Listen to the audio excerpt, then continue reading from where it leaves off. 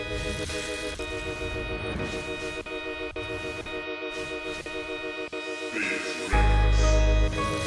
gonna get this right now. What's up, guys? You know your boy, yeah. I had to say, I've got child, more, digital scoring.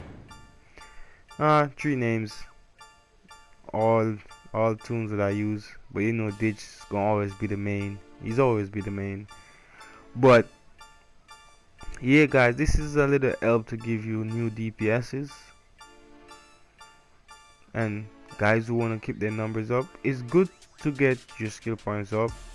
Honestly, really is, because sometimes when other guys beat, they could have like 230 skill points. That's like they could unlock a lot of stuff. So it's not like, because, and sometimes they are good DPS too. Like I remember running with this guy and I was tanking a matter of fact in that raid. It was running NGN and this guy was in there. So there was a 137 and he was the only 137 and he was putting on numbers.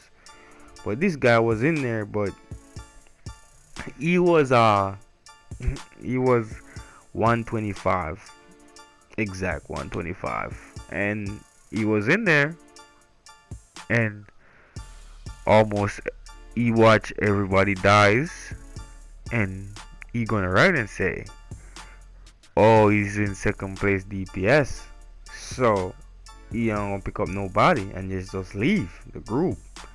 Yeah, of course we finish it. We go 7 minutes and finish it, but you have to look back at it. You 125. There's no way in hell you gonna beat a 137. And if you know what you're doing, yeah, some people have 137 don't know what the hell they're doing. But if you know what you're doing, there's no way you gonna beat him. And then you gonna watch your group member die, and because you wanna be top of the chart, and you're not gonna see the top of the chart because you 125 and there's a 137. There's a big difference, and I don't know what his skill points look like. And the funniest thing about it, he's still gonna catch him. So, and he leave because he's not first DPS. It's not about first DPS. That topic, I'm gonna get off that topic now. But what I'm saying, guys, DPSing, you gotta learn your power. You gotta practice it, because it's very good to practice, and go on the sparring targets and practice every day. Sometimes it could take like a minute or two and practice a little bit. So that's what I do. I practice a lot, especially with gadgets, because gadgets you have to put in a lot of practice.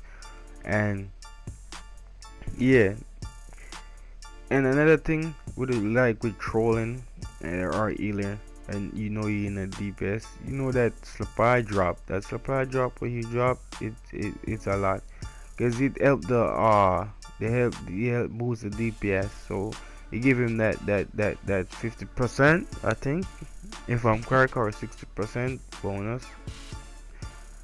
So it's good to, when you have that, you just drop it on the DPS, or mostly if you're doing raid and you see the troll low, you could drop it on the troll too. But mainly if you're doing like how to put it, like an alert, and you know that's like alert is like 4 persons, and you got 2 DPS, 1 healer, and 2 DPS, 1 healer, 1 a troll. So you know you the troll in there, cause me, when I'm trolling, I intend to drop that supply drop.